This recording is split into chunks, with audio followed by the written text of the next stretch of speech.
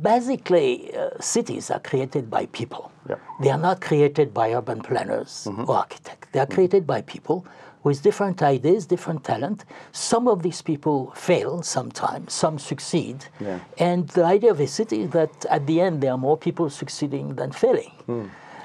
So it's people. Where and by the way, I'm actually working right now on the lecture I'm going to go give in Sweden. And I was going to say, progress doesn't happen. People make progress. But maybe I should add to that when I come to cities, people make cities. That's part of how they make people progress. Make cities, yes, absolutely. And so that's why I'm a little bothered when I hear a new mayor, for instance, having a vision.